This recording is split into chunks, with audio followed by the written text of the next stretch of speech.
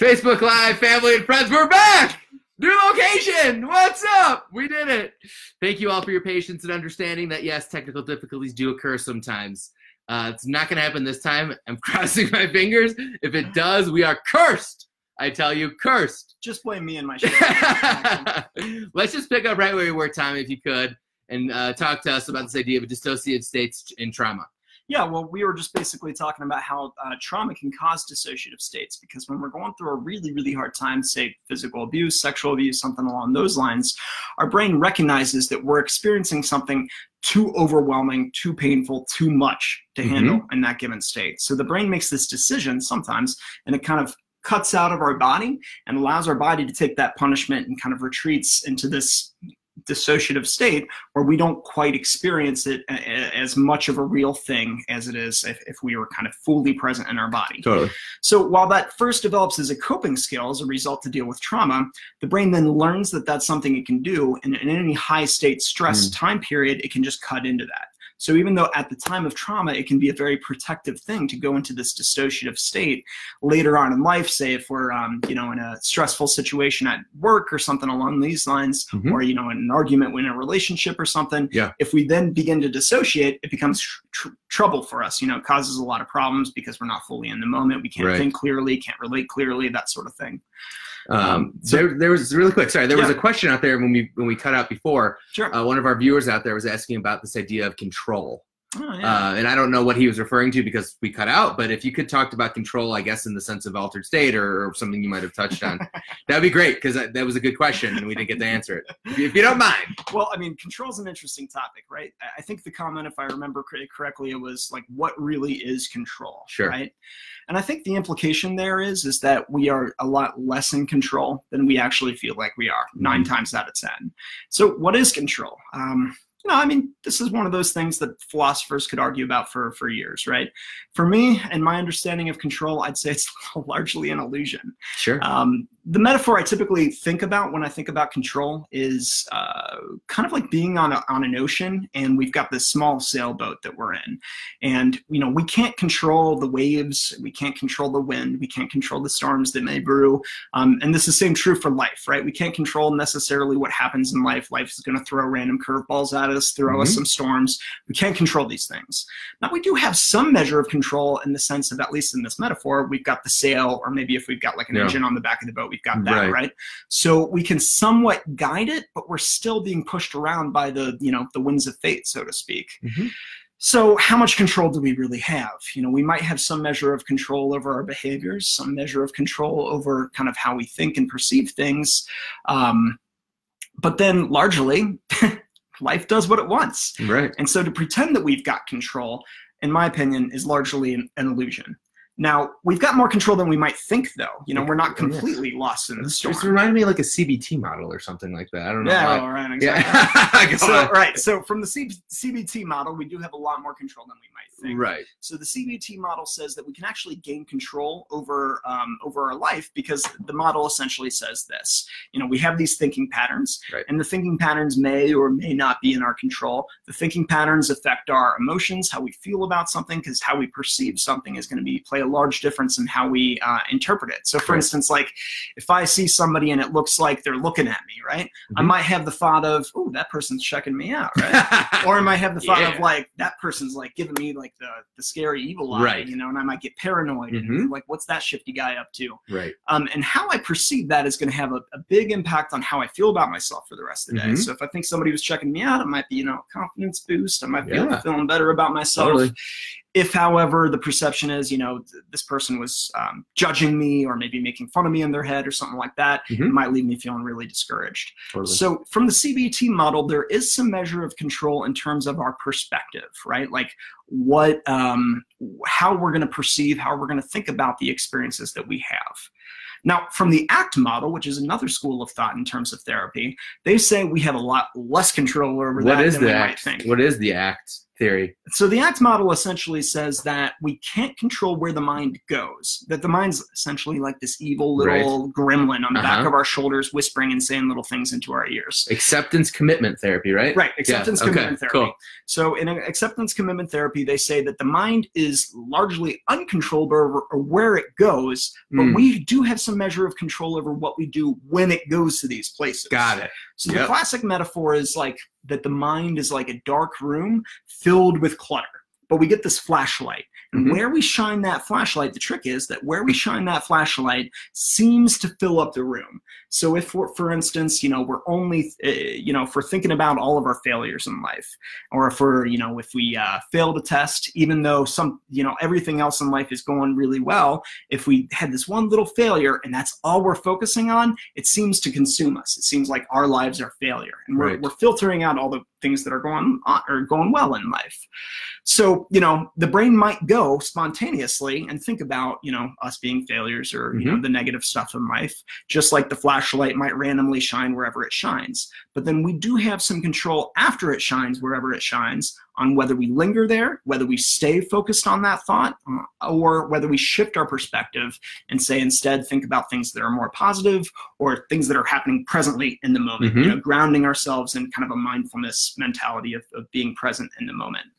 So there is some measure of control over where we place our perspective and how we go about thinking about things. Yeah. But how much control does that really grant us is an open question. So subjective. Right. But I'm so glad that you brought this idea. Thank you for the question out there of what control is, what it feels like, how using different models of therapeutic modalities, you can change that, fix that, not fix that, but help guide yourself in that way. I think it's really helpful in providing us and our viewers out there the actual information, because it really makes it, in my eyes, and thumbs up out there if you feel this way, that it makes it more explainable in a way that I could go maybe commit to something like that. Yeah, sure. Or find myself being in a place where I'm like, I'm ready for this mental health, check-in, because the way that Tommy just described it makes it's me.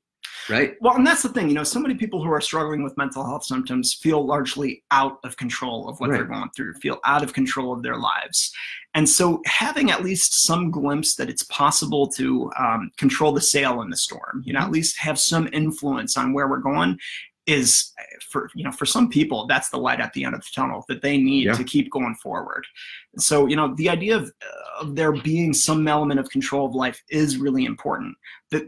The paradox here is that if we take that too far, if we try to control life too much, it's a lot like gripping water too tightly. It's going to just slip through our fingers.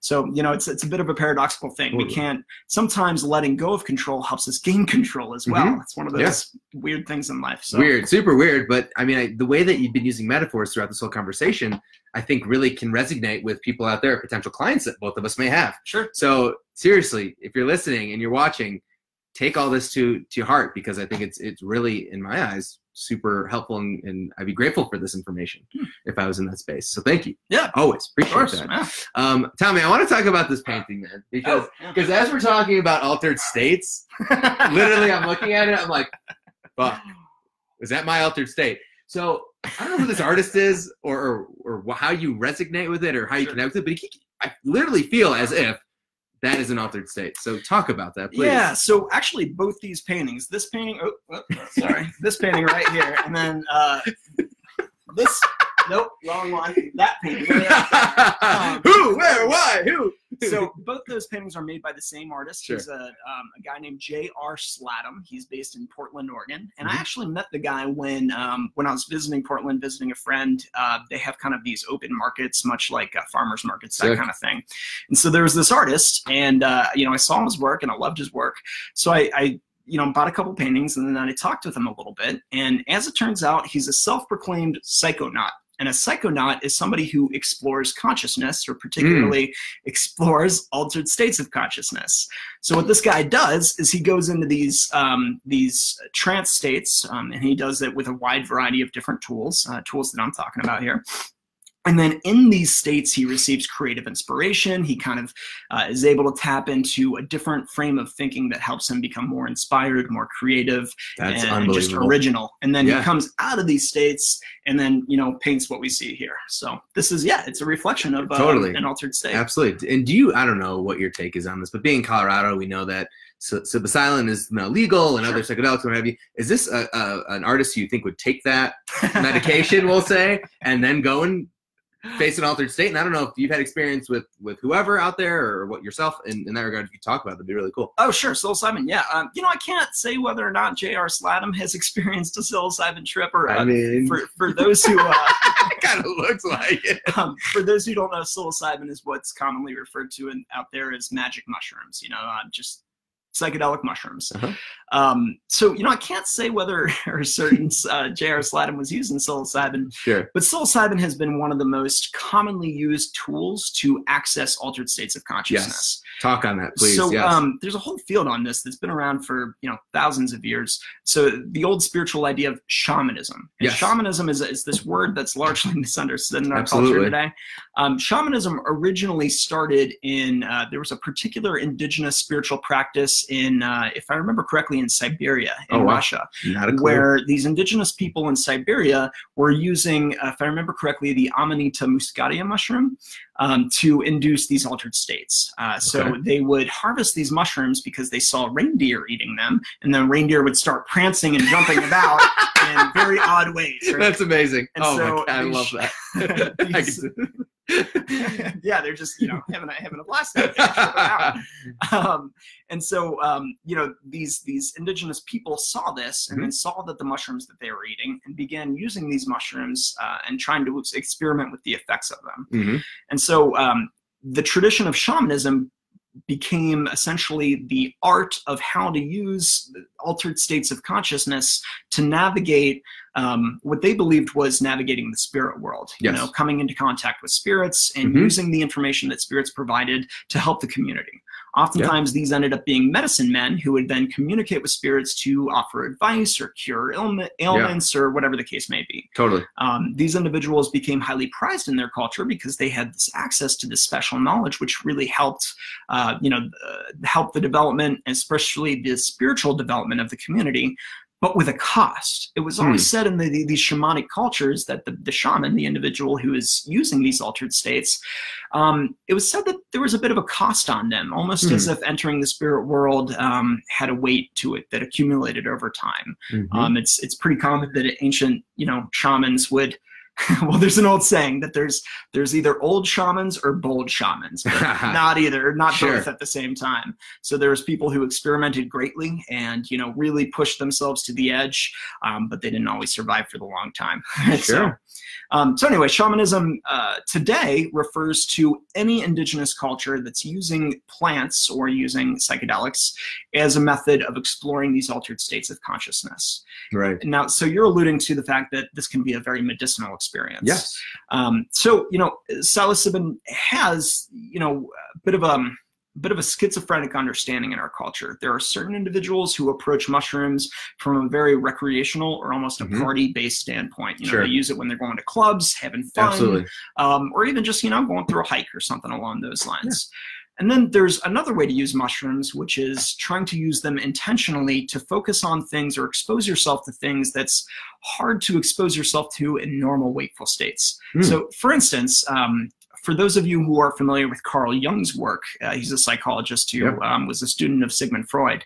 He talked a lot about what he called the shadow, which are these repressed aspects of the self, things about yourself that you don't necessarily want to look at, maybe painful memories, maybe things we're ashamed of, or maybe just really dark, hard to cope with aspects of human life. You know, like, for instance, the fact that we're all going to die. You know? Big one! That's kind of a big one that we all can talk about. Take that home with you. We'll talk about that another time. Don't you worry. But primarily, we're talking about kind of the things in life that keep us awake at night. You know, the kind of stuff is as you're falling asleep, the stuff bubbles to the surface and bothers you.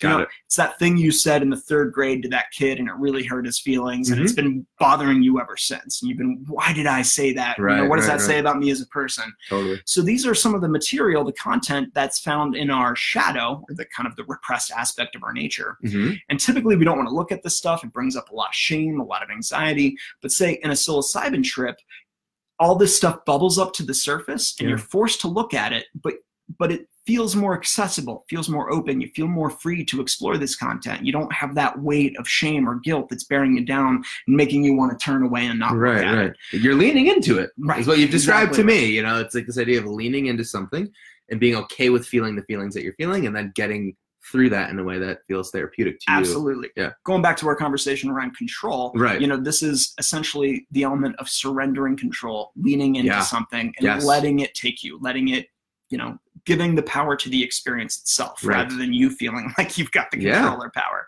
That's like a really scary thing for a lot of people. Letting go of control. Right. But I feel like if you can experience this idea of altered state using whatever modality you may use, like the idea of to let go of that and just go within the experience, I think is so powerful. So powerful. That's one of the things that psilocybin really helps teach is you will have this experience when you're under the influence of psilocybin where you want it to stop. You know? Of course. You want to experience that sober mind state. You feel like you're on a trip that's going down a direction you don't want to go in. And you'll have this feeling of just, no, you know, I don't want to go through this. I'm going to will myself into a sober state of consciousness. And the funny thing is the more you struggle, the more challenging or the more painful the experience becomes. Wow. And this is what most people refer to as kind of a bad trip. Right. But, you know, what shamans refer to that as a challenging trip, because we're forced to confront these challenging aspects of our nature. And the challenge is to surrender. The challenge is to let go, to breathe into the experience, to let it happen. Yes. And when we do that, we find that really there's nothing to be afraid of. That the experience comes and goes. And then it's replaced by something oftentimes a lot more pleasant, sometimes insight, things along those lines. Something else. But then you have this experience by being able to let go in these highly challenging situations. And then suddenly you realize that's possible. And I can do that with everything. I can do that with anxiety. I can do that with doubt and insecurity. Like motivational and momentum building and things like that. Absolutely right. Yeah, just knowing that you have this option to be able to let go and not have to control something, just let it play out, actually grants you control. Hence the paradox we were discussing before. Absolutely. And I want to thank you for bringing that to the head, because I think a lot of people just want to avoid that. Yeah. Honestly, like, why do this when I feel this way, or I'm, you know, in that regard. So one thing that I think we need to really touch on is this concept and thought of sleep paralysis. All right. And this is Tommy's stick right here. I mean, this guy knows this stuff at like the back of his hand. Has worked with clients for 4 years? 7 years. 7 years. 7 years. Wow. Struggling with this. And if you could give our fans and friends and family out there an idea of what that is, because I feel like I hear that. I didn't know about sleep paralysis until we started hanging out. Absolutely. I have no idea what it is. So as I alluded to before, there's a wide variety of these altered states of consciousness. Some are accessible through plant medicine, you know, psychedelics. Some are accessible just through just these normal things that happen to us in everyday wakeful states. Like I said, driving too long, or you know, empathizing during a movie.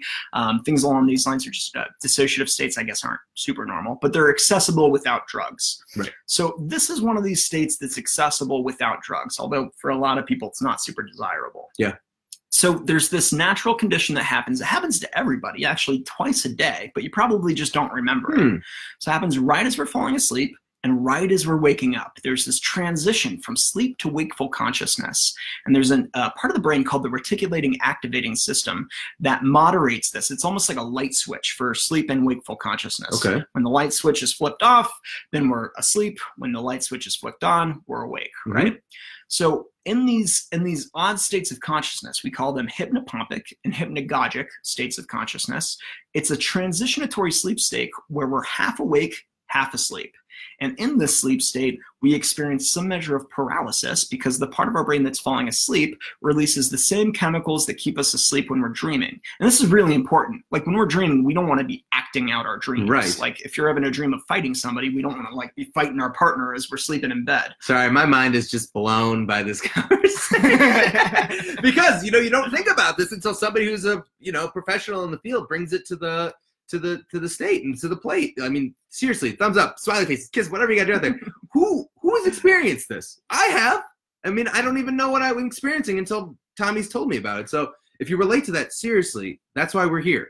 Yeah, so one of the important reasons I like talking about sleep paralysis is it's more commonly experienced than you might understand. So the statistics say that here in America, 20 to 30% of Americans will experience sleep paralysis at one point in their life. That might just be one episode, or that might be recurring episodes that happen nightly. In other parts of the country, the stats are a lot higher. Like in Japan, it's roughly around 40% of Japanese people will experience sleep paralysis at one point in their life. But despite it being relatively common for people to experience, it's one of these things that's not talked about a lot. You rarely hear psychologists even mentioning sleep paralysis. And when you experience sleep paralysis, you think you're going crazy. You think that, you know, you might be losing your mind. And since there's such a heavy stigma associated with mental illness, people don't want to talk about it. They hide it. They keep it to themselves. They don't even tell family members that they're so afraid of the stigma. And so people just kind of keep it to themselves, thinking they're going crazy. But it's an incredibly common experience. So it's important to talk about it, to destigmatize it a little bit. That's why we're here. Right, exactly right. So I guess the condition in a nutshell, I mentioned this hypnagogic and hypnopompic state of mind, a transitionatory sleep state. So we're falling asleep or right as we're waking up. The chemicals are still present, which keep us paralyzed. And also, according to the medical perspective, we still have the chemicals that are released in the visual occipital lobe that are responsible for dream hallucinations. So all the hallucinations that we experience while we're dreaming. Wow. So we're paralyzed and we're still hallucinating a little bit. Holy shit. But our mind's awake. Our minds have become conscious. We can look around in our room. We can see and experience things. But again, we're paralyzed and we're hallucinating. So before we get into sleep paralysis, in the basic hypnagogic or hypnopompic hallucinations, you can experience these really bizarre stuff. So I don't know if you've ever noticed this. You can experiment tonight if you want to. All you got to do is you're falling asleep, try to stay awake or hold on to the feeling of staying awake, but let your body fall asleep. That's a hard thing to do, and it's hard to find the line on. A lot of people don't remember these states. Yes, I have no idea. But you might have, this might ring some bells. So a lot of people, when they're falling asleep, they'll have these little flashes, little hallucinations. Like you might hear some odd random voice say something completely non sequitur, you know, like the fridge door is open, you know, and like a random old woman's voice or something like that. And you're like, what the hell did I've experienced that in my own home, so you don't need to be sleeping for that. Other times you'll experience these flashes of, you know, one of the things that commonly happens to me is feeling like a car is about to hit me, like I feel like I'm about to fall or something along these lines. I get these little hallucinations that'll randomly occur. Or sometimes it feels like almost like there's a radio on in the other room. You can hear murmuring, but you can't quite make out exactly what's being said. So these are everyday hallucinations that we experience just all the time. Now, sleep paralysis is an extension of this phenomena. Got it. The hypnagogia and hypnopompa happen to everybody. We all experience it. Very normal. Sleep paralysis is a bit of a dysfunction. That part of the brain I mentioned before, the reticulating activating system, it's a dysfunction in the reticulating activating system. And essentially that light switch I was talking about, it's almost like it's stuck in the middle. And just like if you were to take a light switch and forcibly stick it in the middle, you might get that flickering of the lights that happens. And this is kind of what happens in the mind. Our minds flicker between this wakeful and sleeping consciousness. So we're partially asleep, so we're hallucinating, and we're having these, you know, but we're also partially awake, so we can consciously experience everything that's going on. Now, from the medical perspective, it's said that essentially what happens here is the body registers that we're paralyzed. So, you know, it's hard to breathe because even the lungs are paralyzed. And we tend to be like forcibly staying still because we're paralyzed. Now the body's trying to figure out, why am I paralyzed? And we're hallucinating. So from the medical perspective, it said the hallucinations try to make sense out of why we're feeling paralyzed. So for instance, a lot of the times when people have sleep paralysis, First off, not everybody does hallucinate. The minority of individuals who experience sleep paralysis will never hallucinate during their hallucinations, or I'm sorry, during their episodes. All they'll experience is the feeling of paralysis. Got it. Now, for the majority of individuals, however, they also experience either visual, auditory, or tactile feeling-based hallucinations. Now, this takes a lot of different forms. Sure. The most common form is the image of a shadow individual. So like imagine if you were to shine a bright light against somebody and cast a shadow against the wall, you get that silhouette form of a human being. Now imagine that silhouette form of a human being, except not two-dimensional against the wall, but three-dimensional, standing right in front of you, or maybe even leaning over the bed, like looking down at you while you're oh my god, that sounds scary. So as you can imagine, a lot of people freak out. Yes, experiences, they're terrifying, and some people even believe, that they're getting haunted by demons, or that spiritual beings are interacting with them on some level.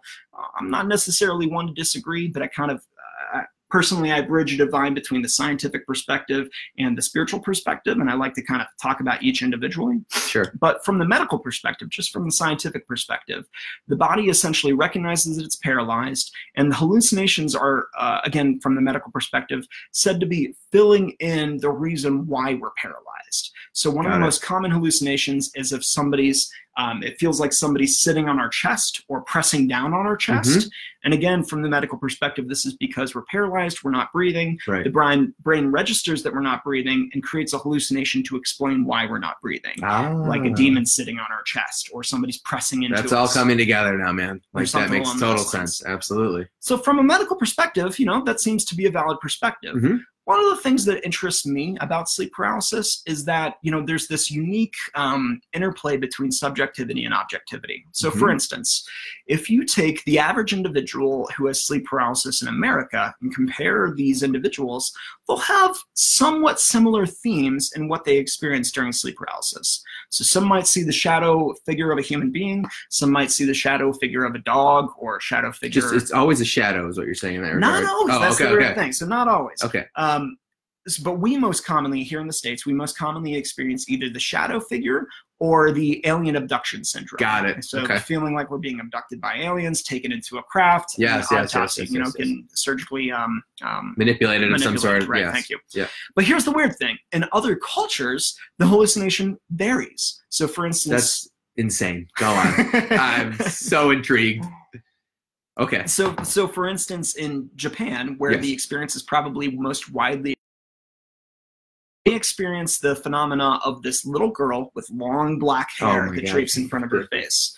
This is actually where the movie The Ring. The Ring, right? Yeah, Ringu. So The Ring is it's an American adaptation of the Japanese movie Ringu. Oh my God. And Ringu is about this phenomenon. Come on. So some of the other phenomena that people experience is, oftentimes this takes a sexual nature. This is where the old school ideas of the succubus or the incubus came from. These spiritual visitors who visit us in the middle of the night and initiate sexual activity with us. So a lot of times people will experience this in sleep paralysis. They'll experience the hallucination, acting out some sort of sexual scene in the middle of the night.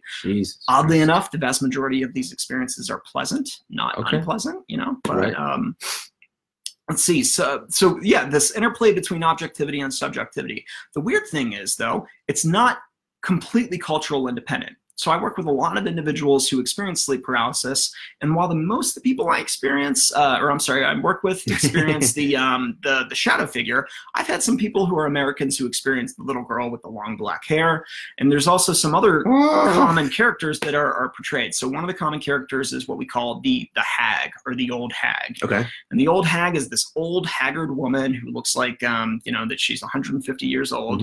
She's got wiry gray hair, and she's typically sitting on something. Like sitting on maybe a chest of cabinets, or maybe hanging outside your window, or something along those lines. There's also what's referred to as the emaciated man, and the emaciated man is this really skinny, gaunt, human-looking creature, not shadow, again, that crawls around on all fours. There's also one of my clients described seeing what he called the gremlin, which kind of looks like I can't describe it better. Gremlin from the movie. Gremlin, right? Yeah, exactly. From the movie Gremlins, looked like a little gremlin creature. So it's interesting because if you look at just pure psychosis, which is a mental health condition where people commonly hallucinate, right? Sometimes there'll be these common themes within the hallucinations. So, for instance, religious persecution or ideas of grandeur, or feeling like the radio or TV is sending you special signals. There does seem to be these subtle common threads within the hallucinations that people with psychosis go through. However, in terms of full-on hallucinations, visual hallucinations, they tend to be wildly different and subjective to that individual's psyche. So, for instance, one of the case studies I was reading, so this is a case study from a guy, Wilson Van Dusen, who's a psychologist who's working out of Canada, if I remember correctly. He's studying the unique difference between hallucinations that occur in psychosis versus what he refers to as more like spiritually associated hallucinations, or hallucinations that might occur in one of these altered states or in a transpersonal state of mind. Totally. So he's describing this difference, and he says that, for instance, he gives this case study where this individual had a hallucination because he was schizophrenic, hallucination that he had breasts. One of his breasts was full, the other was like shriveled up and dry.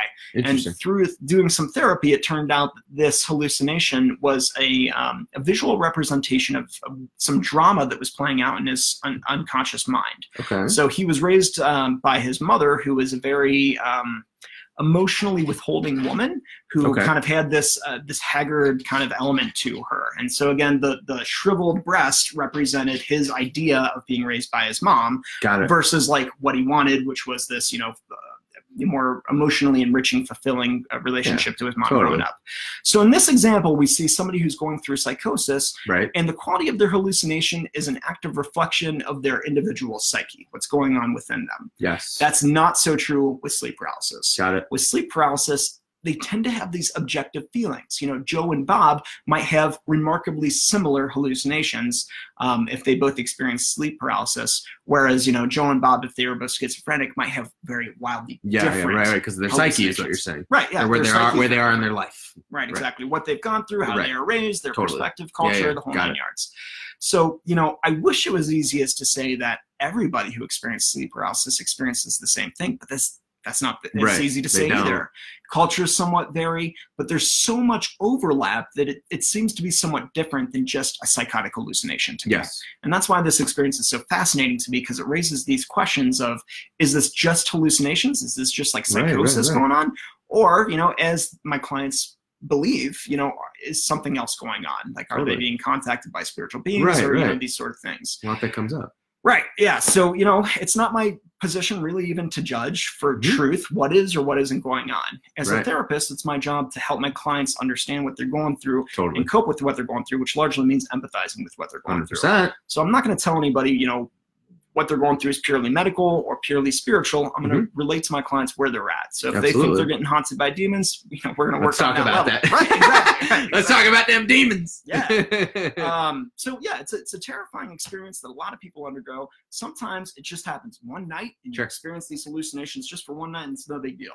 Sometimes, however, tends to be a minority of individuals. They experience recurring episodes of sleep paralysis that can happen even multiple times per night. But a lot of times people experience this on a nightly basis, and they get terrified to the point where they can't fall asleep at night. It ruins their lives completely. They end up shutting themselves in again, thinking they're crazy, so they don't talk to anybody about it, and they're just left feeling like there's no help and nobody understands it because nobody's talking about it. So this is why we're talking about it. Right? That is why we're here, people. Tommy, oh my God, man, this has been such an amazing breadth and depth of information, and I could listen to you talk all goddamn day, dude. Like, I'm just so intrigued by what you bring to the table and your specialty and honestly, we just scratched the surface. Yeah, literally. So we'll have to do this again. We're gonna do thumbs up. I want to do this again. Throw it out there. Seriously, this guy can talk for days, and it's amazing. Before we wrap up, please, Tommy, if you have any resources for people out there or a place they can reach you, website, phone number, email, whatever, please plug yourself and let us know where we can get you. Sure. So I guess the best way to reach me would be through my website. So my website is solacepsych SOLACEPSYCH.com. Perfect. So my business is Solace Psychological Services, so it's just solacepsych.com. That's probably the best way to get a hold of me. You can also shoot me an email at solacepsych@gmail.com if you want to get a hold of me. Again, my name is Tommy Miller. Feel free to reach out. But if you're looking for additional information, there are a few books that I'd recommend, particularly on sleep paralysis. And that Netflix documentary too. Yeah, so there was a Netflix documentary released recently over the past couple years or so. It's called Nightmare. It doesn't do a great job on explaining the biological principles of sleep paralysis or the underlying dynamics, but it does a really good job of showing you what the average individual experiences. Totally. And it just kind of takes it just from that, like, what's the direct experience standpoint. If you're looking to understand it from a clinical perspective a little bit better, there's a book entitled Sleep Paralysis. That's just the name of it. I can go find that book if you want me to. You're good. We can put it in the link below. Yeah, we'll put it in the link below. But it's written by a couple clinical psychologists who've taken a lot of time to study it. It came out, I think, 2 or 3 years ago. It's got a lot of really great clinical information. If you're looking for more of the spiritual side of things, I recommend a book called Dark Intrusions by Lewis Proud. Again, it's not written by a psychologist. It's written by a paranormal investigator. But he tries to take on a lot of different, the history of looking at people who've tried to communicate with spirits and the historical perspective of what different cultures have understood about this experience. Very cool. Because this experience has been going on since the dawn of human history, and every single culture has spoken about it, but we all give different languages to how we describe it and what we think is going on. So yeah, feel free to reach out to me. As you can tell, this is a huge passion area of mine, something I've dedicated my life to studying. So if there's anybody out there who's experiencing sleep paralysis and would like to talk more about it, please reach out. Hit this guy up, people. I do offer a free consultation as well. So. Hell yeah. Very good. Well, thanks for everybody who tuned in today. Super, super privileged to have Tommy be here and talk to us about this topic that seriously isn't really being talked about enough. So just another day we're helping destigmatize mental health. Here at Connected Roots, Elliot, Andre, see you all later. Hey, thanks a lot, Elliot. Take care. No problem, bro. All